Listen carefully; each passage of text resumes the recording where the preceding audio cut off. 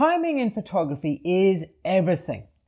Trip the shutter too early and the photograph hasn't happened. Trip it too late and the moment has passed.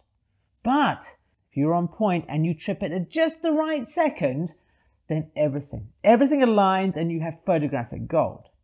But how do you know when that moment is?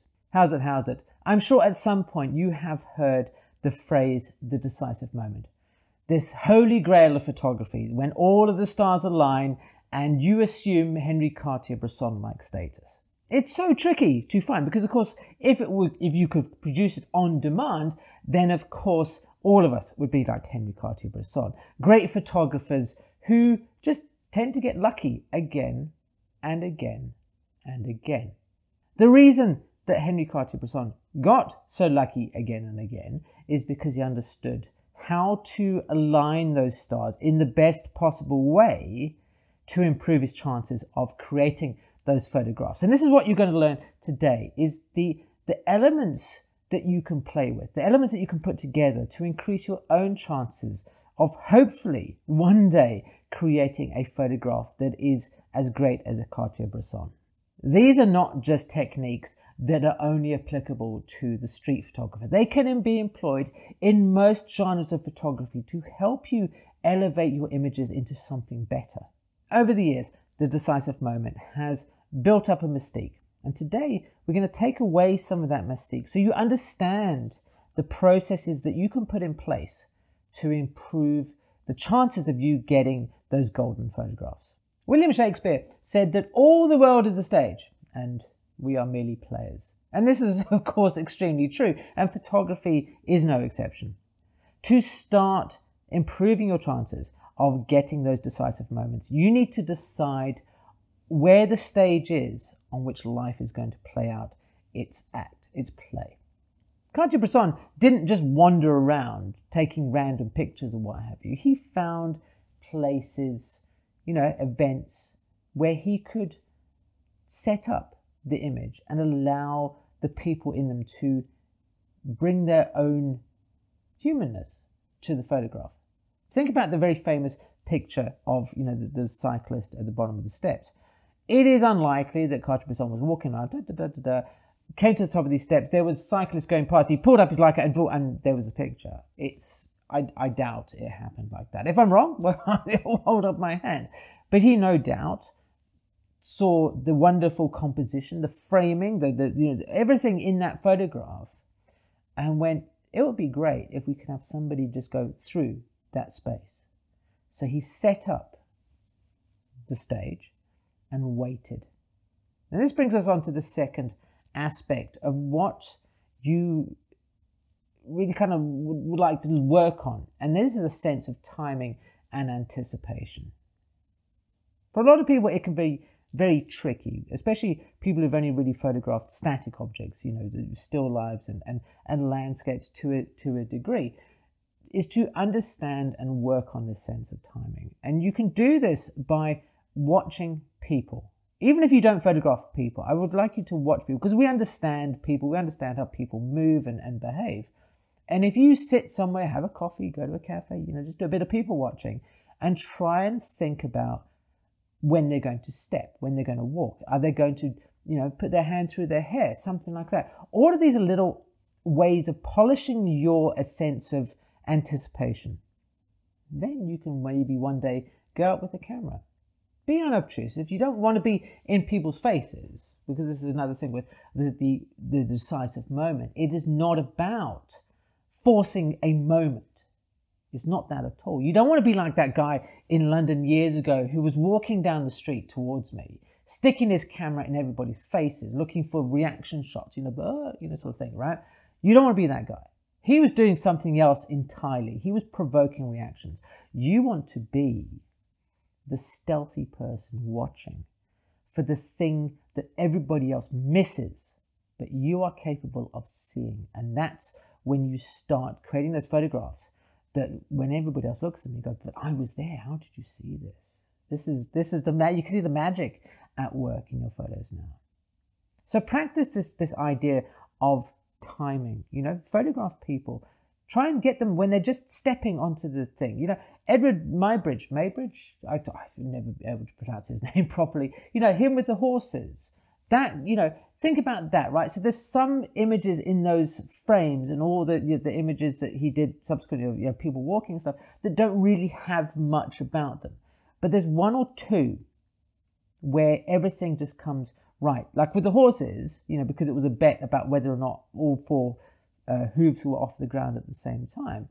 It's the image of the horse in full flight that is the one that most people are gravitated towards, because that's the decisive moment for that one. So you can see that this is not just restricted to landscape photography. It can be, sorry, not landscape, to street photography. That's silly of me, right? It is not restricted just to street photography. It is, you can employ these techniques in any photographic genre that really you can think of, with one exception. That exception is still alive, where nothing really is moving, because the decisive moment is all about a little bit of motion. Static objects don't move, rather obviously, you know, but people do move. Trees move, clouds move, wildlife moves, flowers and insects, they move, right? Those are the things that change the photograph. Those are the random elements, if you want to call them that make your photographs something special, that really brings it up. So that's kind of really, you know, if you want to try and employ these things, you need to think about places where things can have a bit of fluidity. There's no point in standing looking at, you know, a building, for example, inside on a completely clear and, you know, overcast day when nothing is happening. It is extremely unlikely that there's going to be a decisive moment play out unless there are other things at play within the scene. To give you more chance of getting motion into your images, create compositions that lend themselves to these kind of things. That there are elements, you know, look at the very famous, you know, the man leaping over the water at the back of the station by Henri Cartier-Bresson. And I'm not going to try and pronounce it because my French is awful. But there's motion in this image. There's lots of elements that make it visually exciting. Can you see how, you know, all the things we've talked about so far are starting to come into play with these photographs? And there are many photographers throughout, you know, history who have employed these techniques in various different ways. And that's, of course, the beauty of it. Once you understand how you can start, you know, laying the foundation for these images to take place, then you don't have to restrict yourself to just what, you know, Cartier-Bresson was doing. You can take these concepts and run with them in your own direction. And I would implore you to do that. Once you feel like you've got an idea about going with these things, and once you feel like you're getting a handle with it, use it in your own unique way, because this is what photography is all about. The techniques are just a basis for you to go and explore in your own way. And that's what I really want you to do. This is why this channel is here. It is because I want you guys to express yourselves in your own unique ways, to not be like everybody else. Go and see the world as only you can see it. In the modern age of digital, what have you, it's tempting to think that if you photograph a lot, like you spray and pray, do a bit of machine gunning, right, that will improve your chances. And I would caution you against doing this unless you are like a wildlife photographer, something with an extremely fast moving subject, because you are using it as a crutch. You are going to think it's okay just to photograph, you know, 100 frames a second or some insane amount on the off chance that one of them will be okay. I talked earlier about patience. Have the patience. By all means, if a scene is playing out, photograph a number of shots, right? Don't think that you are limited to just one frame of a certain scene. You know, photograph a couple of frames if you want to. You know, let the story play out. If something different happens, if something subsequent changes the whole scene, then by all means take more photographs. Because you are going to build up this anticipation. You're going to understand how a scene is going to play out. Much like Henri Cartier-Bresson. He understood these things, because the more that you do them, the more that you practice this in any genre of photography, then you are going to become more proficient at it. See, it doesn't have to be difficult.